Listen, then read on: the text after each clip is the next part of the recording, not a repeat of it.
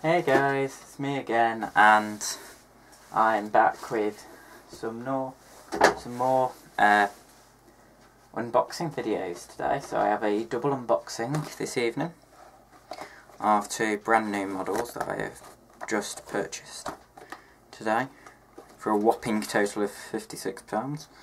But yeah, and that's because today I've had a rather interesting day out, because I've decided to go to somewhere that I haven't actually been to for a good while. If I can find my bit of paperwork. I've actually been to the, you can't see it very well, the Runway Visitor Centre at Manchester Airport. So yeah, that was a very interesting day out indeed. But of course that meant that I was in the aviation shop. Oops. So I'm going to start off with some a new release by Gemini Jets that's only just came out in the last couple of possibly weeks. And I was talking to the owner in the shop actually, and he was saying about how he ordered this aircraft as a model, and that he's quite happy because he's sold out already, because I brought the last one today. And we're just talking about some Gemini Jet stuff as well that we'd like to see released in the future, and that of course is the E-170 for American Eagle, or American Airlines, or they're not called American Eagle anymore, they're called something. What are American Eagle now called? Well, they're operating as anyway.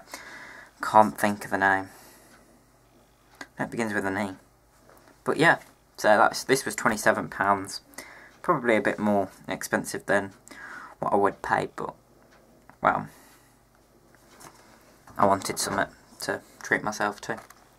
So yeah, and unusually it's packaged down, which I've noticed, but that is because I checked it in the shop first. He wanted me to have a good look at it, and then we were just talking for a bit. We had a good day spotting, and if you click on the link, I'm going to try and post a link there to my Manchester Airport video for today. But yeah, and also I like the Embraer 170s because I used to fly on them quite a bit as well. And I'm flying with American this year to New York, so I did think about the 757-200, but it's pretty expensive at the moment. 52. It is £36, so it would have been a bit more expensive.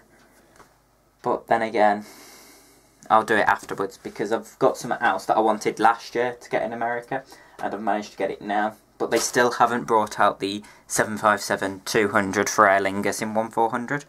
I know they brought it out in 1200, and we've been talking about it, but yeah, what is American Eagle called? Can't think. American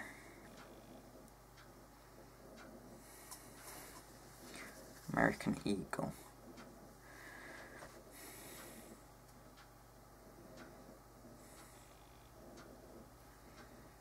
American Eagle Airlines. They're not called American Eagle Airlines. Oh, you're still calling them American Eagle according to this. Envoy. So yeah. So I imagine the fleet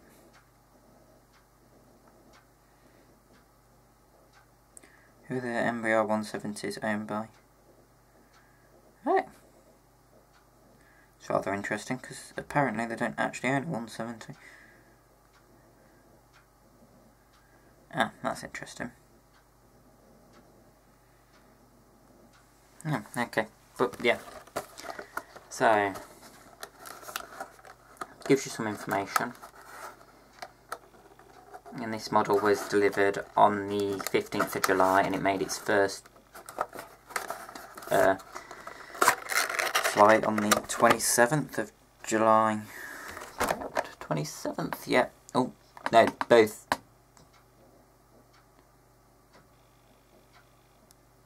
Yeah. No, it was delivered on the 27th of June and made its first flight. No, delivered on the 15th of July to American, but it made its first flight on the 27th of June. That actually makes sense. Envoy Fleet. Oh no, the planes still say American Eagle on them. Anyway, let's have a look. So this is an Embraer 170, not a 175. But, okay.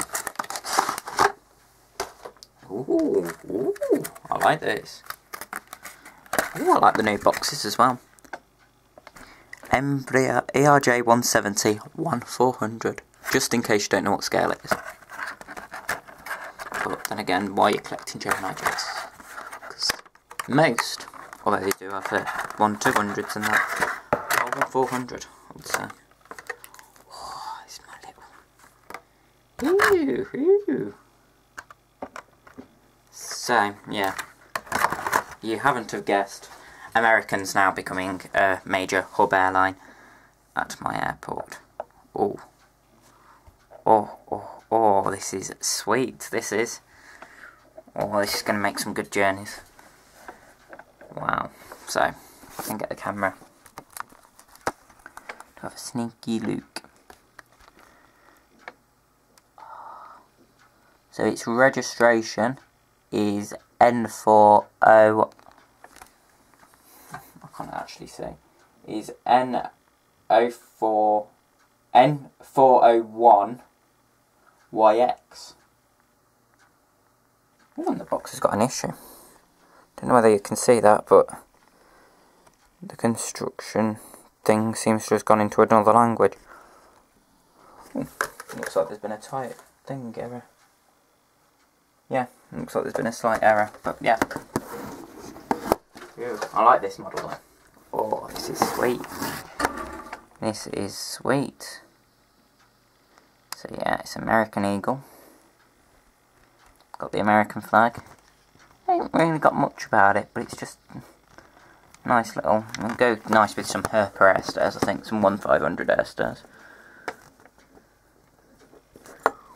Ooh. Love the little landing gear, look at that. That is nice. But I don't know what that is there. Is that part of the moulding? That's interesting. But I like the little landing gear bits. That's going to look real good. It's going to look real good on the model. Oh. So yeah, it's the first part of the unboxing. And I've got my second part to now go, so hope you enjoy. Oh no, actually no. Just going to point out as well, this. Oh, it's also got. Oh, it hasn't got the one world, but it did have one world. Oh. Oh, it does. Yeah, it does. Don't know whether I can zoom in enough to see it, but.